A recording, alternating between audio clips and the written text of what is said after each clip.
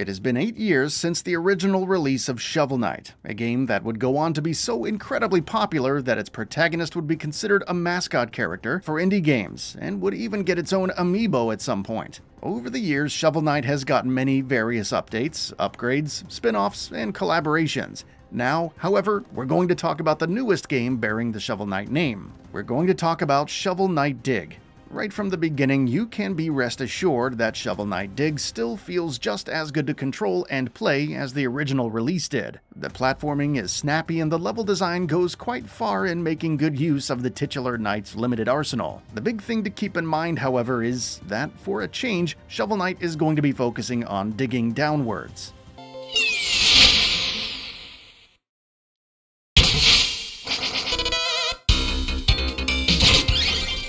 In having its levels progress downwards rather than sideways, Shovel Knight has introduced a major shift to how the classic gameplay works.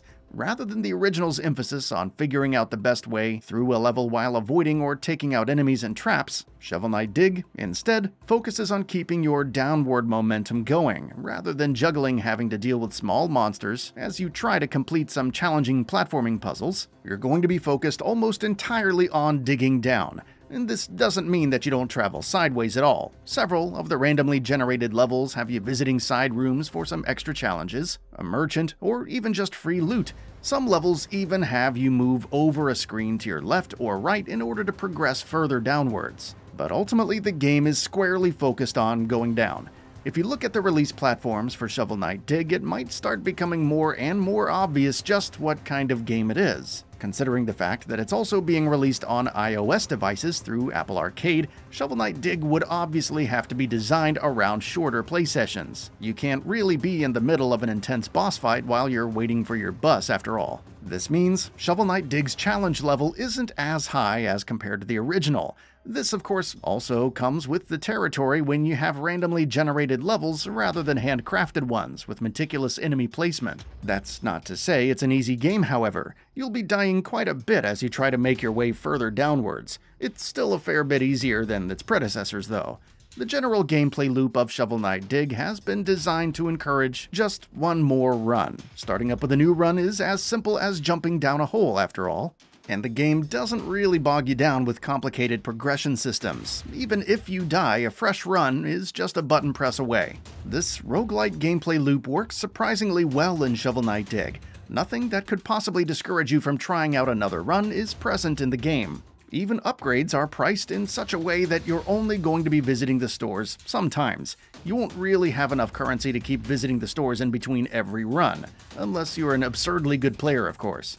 As for the story, Shovel Knight Dig is a far cry from the surprisingly involved plot of the original Shovel Knight. Rather than going on a grand quest to save a friend in a kingdom, you're instead just trying to get your backpack back. While our titular knight was taking a nap in the woods, someone decided to dig a giant hole right next to his sleeping spot, taking Shovel Knight's backpack as they went down. It's now up to you to stop whatever nefarious plot is happening and hopefully get your backpack back in the process. The story isn't really going to win any awards, but like I mentioned earlier in the review, there isn't really anything present in the game that's going to eat up too much of your time. Shovel Knight Dig really doesn't want to waste your time with a story, it really just wants you to engage with its gameplay. This design philosophy works out incredibly well, largely because the core gameplay is fantastic. The controls are simple, movement feels snappy, and mistakes feel like your own. It never really feels like a game that's acting against you. Instead, every hit you take and every death you die ends up feeling like they're all just mistakes that you made. This encourages the player to try and get better at the game. Visually, Shovel Knight Dig is gorgeous. While still using a pixel art style, just about every aspect has been touched up to a considerable degree. In fact, if you compare its looks to that of the original Shovel Knight, the difference becomes abundantly clear. Shovel Knight Dig is also a brighter and more colorful game than its predecessor.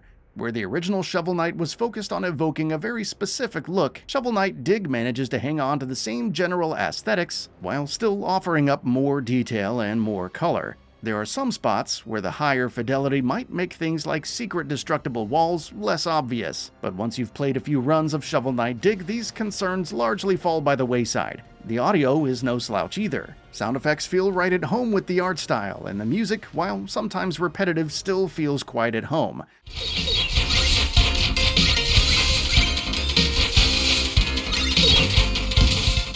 It's able to capture the intensity of the general gameplay quite well, and the sound effect for when you land a killing blow on an enemy is still one of my favorites in just about any game. Even the boss fight music captures the hectic fight of classic Shovel Knight-styled bosses perfectly. Really, the only complaint I have here comes from the repetitiveness of the music in the regular non-boss levels.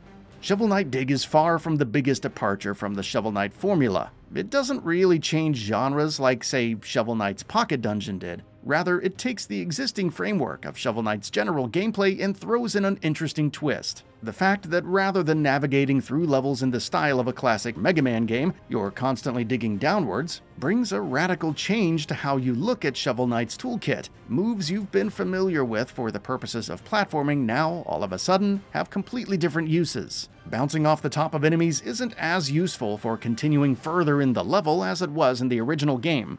Ultimately, however, Shovel Knight Dig manages to pull off just about everything it was going for. The new roguelite gameplay loop works quite well with the protagonist's limited but adaptable moveset, and the game does as much as it can to engender the one more run mindset. It doesn't bog you down with an overly complex story or complicated progression systems. All it really wants you to do is dig downwards and have fun doing it. That's all for now. If you enjoy what you saw, please hit the like button. And if you're new to the channel, now is a great time to subscribe. We upload brand new videos every single day. After subscribing, don't forget to enable all notifications by clicking the bell icon. Thanks for watching this video, and we'll see you next time, right here on Gaming Bolt.